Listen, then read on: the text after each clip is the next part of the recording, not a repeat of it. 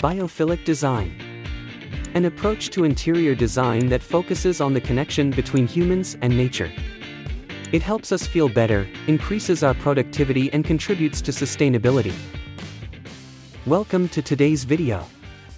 In this video, we'll look at the history and importance of biophilic design, the basic principles, how to apply it in your home or work environment, and showcase inspiring examples from around the world.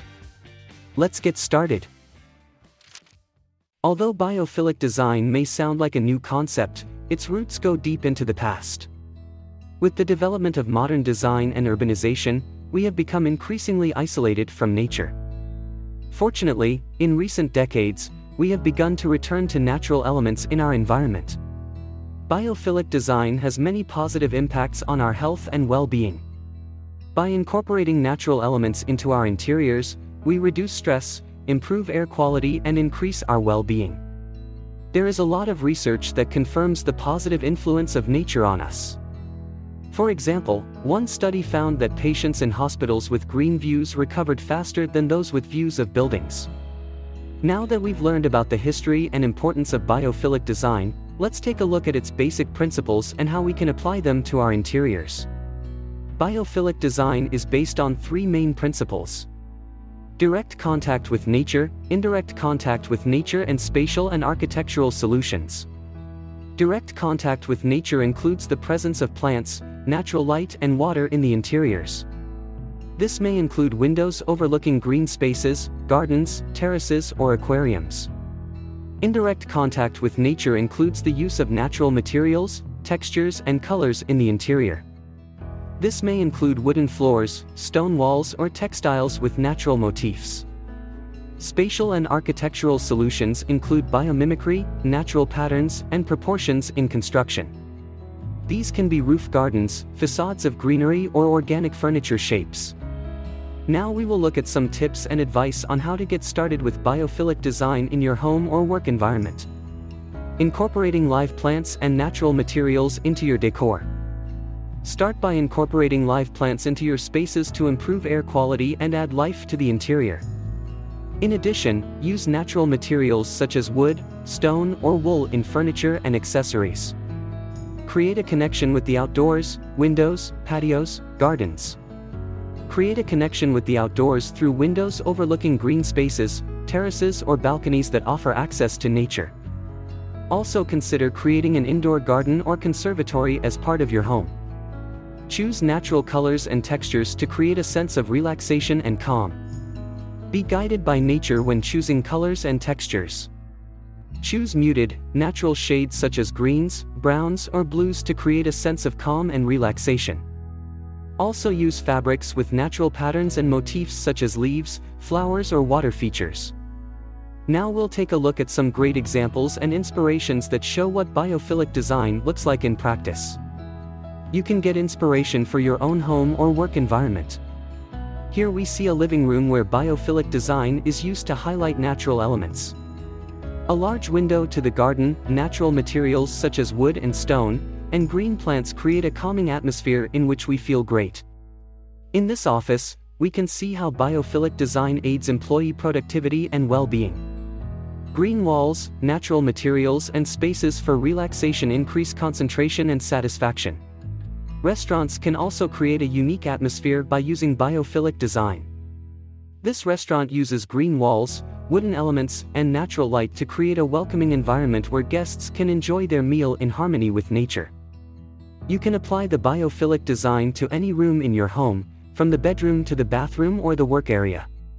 By using natural materials, plants, and natural light, you can create an environment that calms you and promotes your well-being. In addition to its positive impact on our health and well-being, biophilic design can also contribute to sustainability and environmental friendliness. Use recycled or sustainably sourced materials. By using recycled or sustainably sourced materials, we can make a significant contribution to the sustainability of our interiors.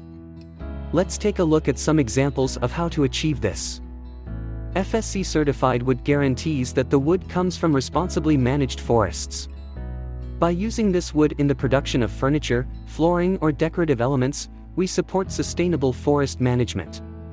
Recycled materials can be used to make furniture or decorations. This reduces waste and saves the planet's resources. Another option is sustainably sourced materials such as bamboo, cork wood, or linen fabrics. These materials have less environmental impact than traditional building materials, while providing a beautiful and natural look.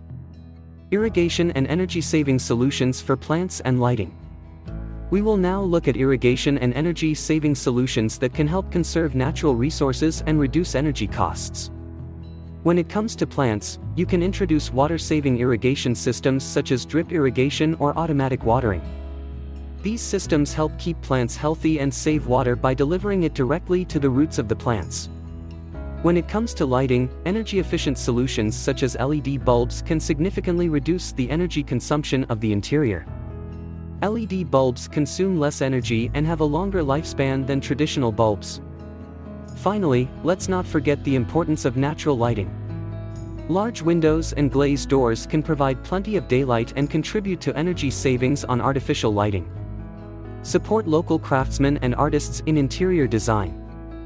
It is also important to support local artisans and artists in interior design. Supporting local craftsmen and artists in the selection of interior decoration and furniture has several benefits. Firstly, this reduces the environmental impact associated with transport, as the products are sourced from nearby.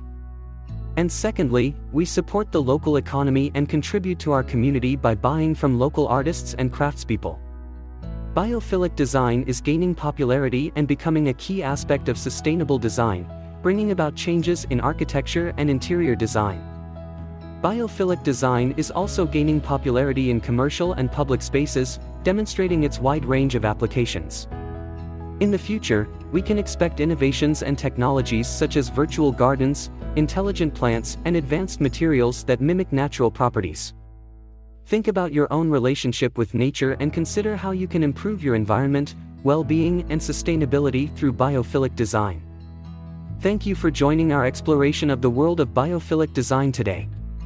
Today we've explored the importance of biophilic design for human health and well-being, practical tips for applying biophilic design indoors, inspiration from real-world examples, and the importance of sustainability in biophilic design. Let us know what your experiences with biophilic design are and what topics you would like us to cover in the future. Don't forget to leave a comment below the video. If you liked this video, don't forget to subscribe to our channel and watch for more videos on similar topics that we will add regularly. We look forward to seeing you next time.